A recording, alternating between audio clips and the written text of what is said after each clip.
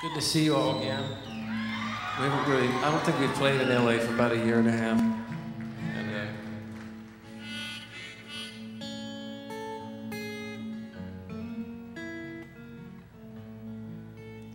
there's a song I wrote about 8 or 9 years ago. I was living up in Echo Park, up there, sort of borderline of Silver Lake, Echo Park, you know. Before the gates all came tumbling down, before all that racket started up, which is cool, you know. I definitely remember about '86. There was a cafe up by the Vista called the Onyx. You know, when it was back over by there, and everybody back then was complaining all the time. There's nothing going on, nothing happening. You know. And then some stuff starts to happen. You know, some cool stuff comes along the way, and some people get excited and interested, and people start moving in, and restaurants opening up, and then everyone's complaining. There's all these people coming in, opening up restaurants. There's all these things going on, you know. So, I think it's cool. It's cool to see it all coming of age, because it was kind of desolate over there for a while. But this was written back before the days, before Spaceland. I don't remember if y'all remember Fuzzyland, Jack Zinder, and all that. And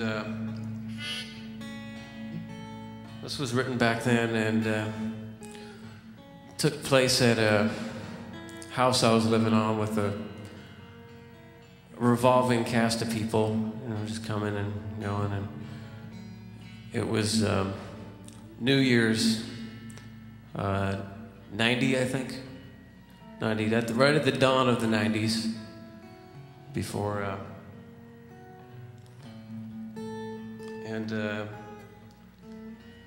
it was one of those parties, one of those get-togethers I know you've all had, been to, are going to this evening, hopefully. And much alcohol is imbibed, and all kinds of recreations are created out of thin air. And it was on the end of one of these nights when this young lady came in, and she was all in leather. She had black leather boots and black leather skirt and black leather jacket and lacy frilly kind of goth thing going on, and black goth tights, you know, and some studs, big black hair and black eyelashes, but she didn't have any. She'd shaved off her eyebrows, and she had these perfectly architecturally designed and sculpted on, painted on eyebrows. These and that just put it over the top, you know. And this is back when goth was retro at this point, I think, for the second time. And she was cool, man. And you know, these certain moments in the evening when you get to certain pieces of the puzzle come together, and parts of the equation add up, and you realize you've been through this futile, fruitless evening for a purpose, and you just kind of grab that purpose out of thin air. And my purpose,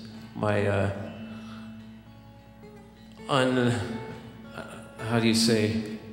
It was fate, really. This purpose to lick these eyebrows off of her head that have been perfectly rendered on her head.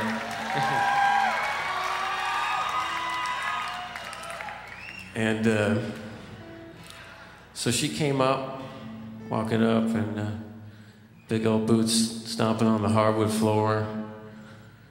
And there was some music on, some aggressive 1990s sounds, probably a record cover with a bunch of hair flying all over the place. You didn't know who was playing the music and making the music. You go to see the band and it was all hair. And so these sounds are coming on the radio or on the stereo, and she comes up, and I make my way over to her, and you know, I place myself in position, and I launch myself at her just to get her at the right time. You know, she had a leather, she had a lot of armor. You know, she was pretty well in there. So I leaped at her. I got about 2 centimeters from the left eyebrow, I think. And she made some movement. I think she lurched at me, something. She was coming right back at me. And I fell backwards with her on top. Little did I know there was another late night reveler was making his way across the room on his hands and knees, walking right behind me, right at that minute. So instead of stumbling back, we both went back over the guy who was down on the floor, and she came crashing down on top. And then I heard my body crack into 3. There was 3 of me, or there was 3 pieces of me hanging. And I was just kind of dazed, and I stood up for a second, and I felt one half of my body hanging off the side, and the other one over there broken my collarbones. And then I just kind of fell into a pool, liquidated onto the floor. And then next thing I remember, New Year's Eve, riding down Sunset Boulevard in a Mercury Cougar with the top down, the wind blowing in from all sides, and I'm in the back seat of her car, and I don't know where she's taking me. And I guess at that point I didn't really care. She had a bottle of Maker's Mark. No, it wasn't Maker's Mark. It was, what the hell's that stuff called? Ancient. See, she had a special thing going. She'd been working up to for years. She had ancient age. She got it through a special connection. And, you know, County Hospital here in LA is a fabulous place to visit on New Year's Eve. There was one guy who got filled up, got shot up with an Uzi on one side. The other guy looked like he was ringing in the new year with 5 sticks of dynamite in his hand or something. It was carnage. It was beautiful fluorescent lights. They have really great lighting down there in the emergency room down there. And so this was,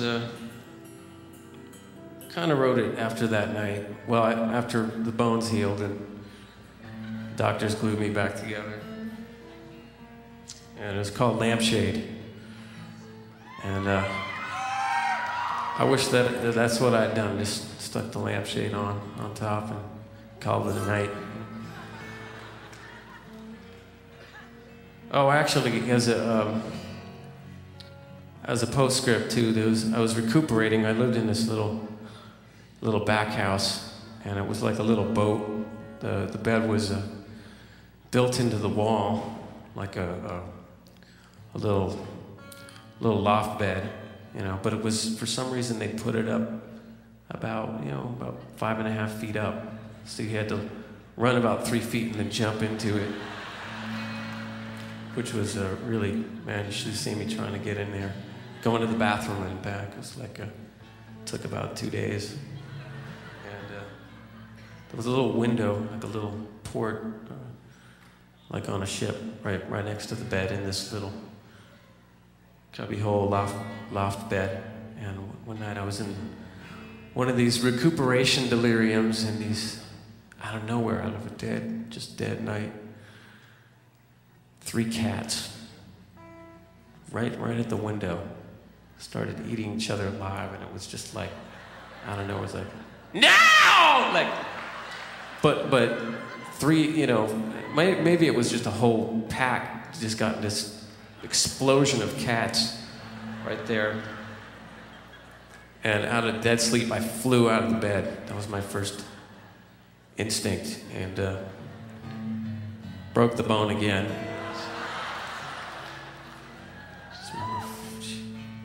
So anyway, let me get on to this song. It's called Lampshade. This is kind of how I was feeling in this time after all this occurred. When you start making music and putting out records and on tour, it just gets a lot less interesting, and stuff doesn't happen too much, well, thank God.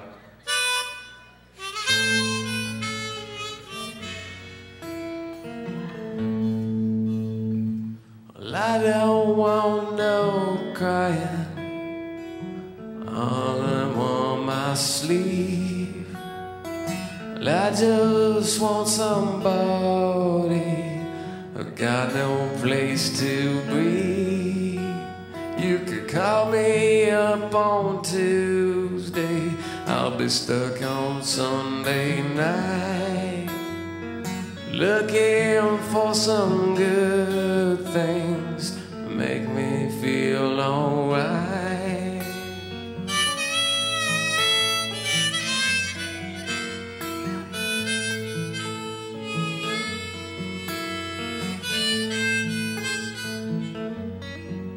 The wrong harmonica.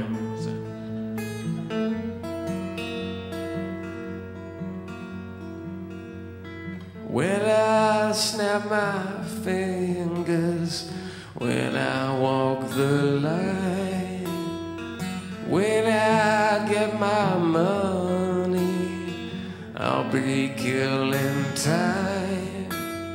'Cause time is killing something just too small to care. Running through the jungle, looking for your hair.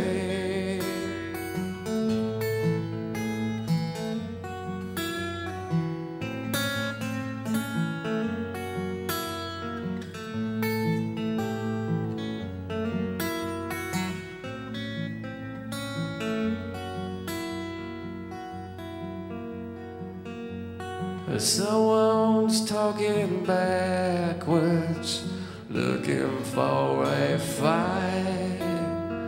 Put in on a lampshade, 'cause you're shining much too bright. Well, I don't want no crying, I don't want no pain, I don't want no lonesome life on a broken train.